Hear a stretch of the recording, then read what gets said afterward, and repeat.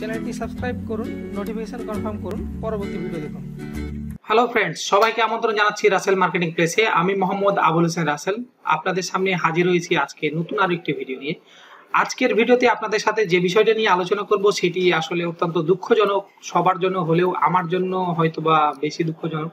কারণ আজকে আমার প্রায় 2টা অ্যাকাউন্ট অ্যাড ম্যানেজার ফ্ল্যাগ করে দিয়েছে। আপনাদেরও হয়তোবা রিসেন্টলি বেশ কিছু অ্যাকাউন্ট দেখা যাচ্ছে ফ্ল্যাগ করে দিয়েছে। বাংলাদেশে ফেসবুক এখন ইচ্ছা মতো যত পারে পলিসি ভায়োলেন্স দেখিয়ে ফ্ল্যাগ করছে। এখন বলতে পারেন আসলে এটা কি শুধুমাত্র পলিসি ভায়োলেন্সের কারণে ফ্ল্যাগ করে, নাকি ফেসবুকের বিভিন্ন ধরনের সিস্টেম ভুলের কারণে? আসলে আমরা যারা বাংলাদেশি আছি তারা বিভিন্ন ধরনের যারা অ্যাড চালাই তাদের কোনো না কোনো পেজে হয়তো বা ভায়োলেন্স থাকে, কোনো না কোনো দেখা যাচ্ছে অ্যাডে ভায়োলেন্স থাকে। অনেক সময় দেখা যাচ্ছে আনইউজুয়াল অ্যাক্টিভিটির কারণে এটা ভায়োলেন্স হচ্ছে। এক কথায় কার্ডের ঠিকভাবে পেমেন্ট ক্লিয়ার না হলে ভায়োলেন্স হচ্ছে। ভায়োলেন্সের এত কাহিনীর মধ্যে আসলে আমরা পুরা এর মধ্যে চিপে করে শেষ হয়ে যাচ্ছি। এই জন্য আসলে বাংলাদেশে যারা আমরা বিজ্ঞাপন দাতা বা যারা আমরা অ্যাডভার্টাইজার আছি তাদের জন্য প্রচুর একটি ঝামেলাপূর্ণ কাজ। এই বিস্তারিত এইগুলো নিয়ে আপনাদের সাথে আজকে ডিসকাস করব। আশা করি আপনারা ভিডিওটি দেখবেন।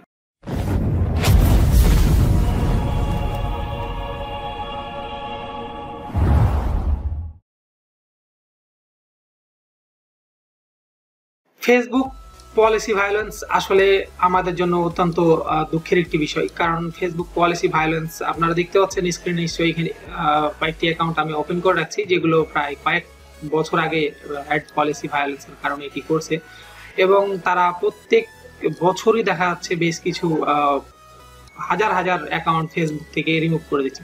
রিসেন্টলি যে প্রবলেমগুলো এখন ফেস করছি আমরা, সেটি হচ্ছে ফেসবুকের অনেক সময় দেখা যাচ্ছে আমরা নিজস্ব যে অ্যাকাউন্টগুলো আছে সেইগুলোতে পলিসি ভায়োলেন্সের কারণে আমরা ব্যবহার করতে পারছি না, তাই আমরা বাধ্য হয়ে অন্য একটি অ্যাকাউন্টের মানে সহায়তা নিচ্ছি, যেখান থেকে আমরা বিজ্ঞাপন দিচ্ছি।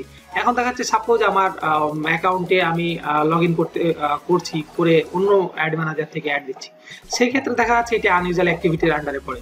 এখন আমাদের কাছে তো উপায় নেই যে আমরা নিজস্ব অ্যাকাউন্ট থেকে অ্যাড দিব, সেই ক্ষেত্রে অবশ্যই আমাদের একটি থার্ড পার্টি অ্যাকাউন্টের সহায়তা নেওয়া লাগে, যেটির মাধ্যমে সেটিং থেকে আমরা অ্যাড রোলস করে বা অ্যাডভার্টাইজার বা অ্যাডমিন নিয়ে আমরা এখান থেকে বিজ্ঞাপন দিই।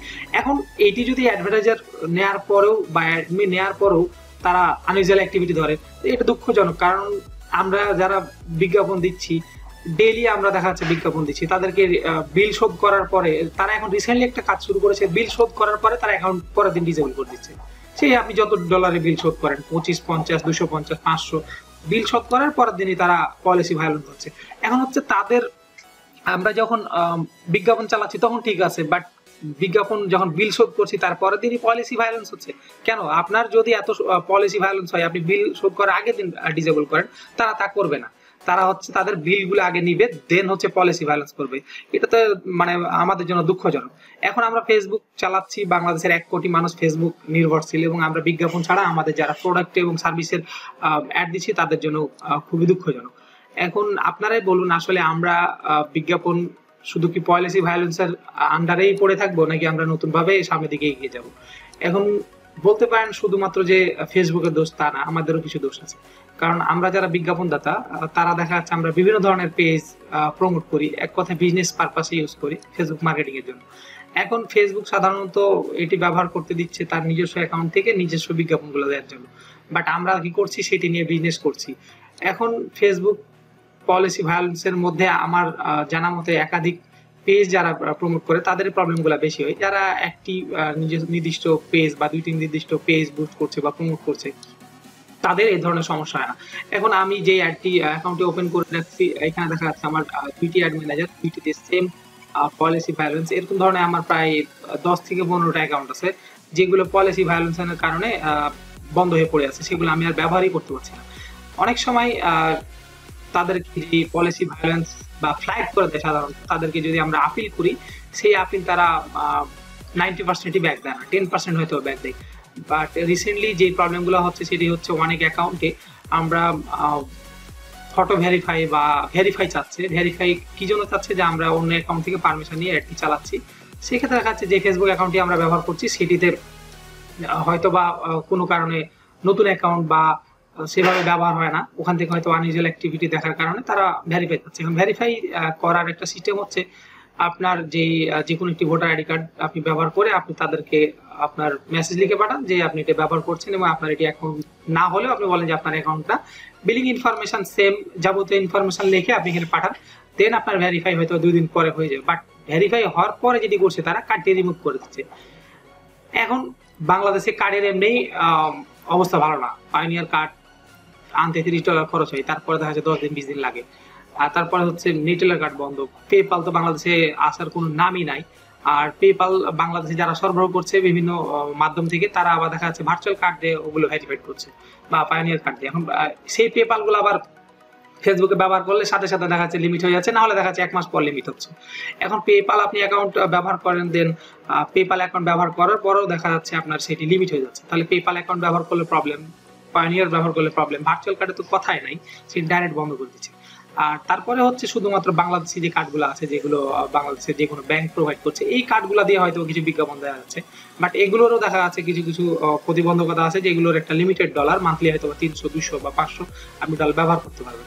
এখন দেখা যাচ্ছে সব দিকেই আমরা যারা বিজ্ঞাপনদাতা তাদের জন্য খুবই অসহজ মানে একটা ব্যাপার স্যাপার যে আমরা বিজ্ঞাপন কিভাবে দিব এবং পলিসি ভায়োলেন্স দূর করবো কিভাবে, এই বিষয়গুলো। এখন অনেকের পেজ দেখা যাচ্ছে বিভিন্ন জায়গা থেকে বিজ্ঞাপন দেওয়ার কারণে বা বিভিন্ন পোস্ট ভায়োলেশন কারণে এই পেজগুলোতে পোস্ট দেওয়ার সাথে সাথে দেখা যাচ্ছে পেজ অ্যাড ম্যানেজার ডিঅ্যাক্টিভেট করে দিচ্ছে।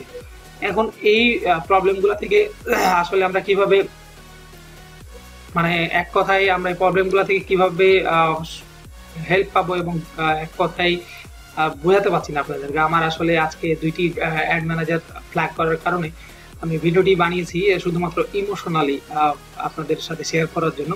এখন আপনারাই বলুন আসলে আমাদের কি করা উচিত এবং আমাদের যে পলিসি ভায়োলেন্স আছে সেই পলিসি ভায়োলেন্সের জন্য আমাদের কিভাবে কাজ করলে হয়তো বা ফেসবুক থেকে এবং তার ডিঅ্যাক্টিভেট থেকে পরিত্রাণ পাওয়া যাবে। এই বিষয়গুলো নিয়ে আপনারা অবশ্যই আমার যেই ভিডিওটি আছে ভিডিওটিতে কমেন্টস করুন, কারণ আপনাদের মতামত অত্যন্ত গুরুত্বপূর্ণ।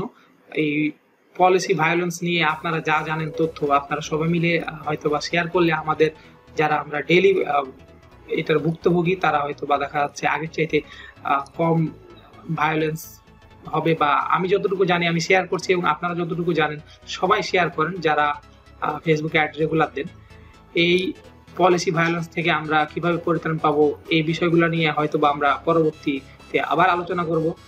আর পলিসি ভায়োলেন্স থেকে সবাই যেন থাকি এবং ফেসবুকের যেই প্রবলেমগুলো আছে সেই প্রবলেমগুলো যেন থেকে দূরে থাকি, সেই মনে করি আজকের মতো আপনাদের যে ভিডিওগুলো আছে সেইগুলা হয়তোবা দেখার।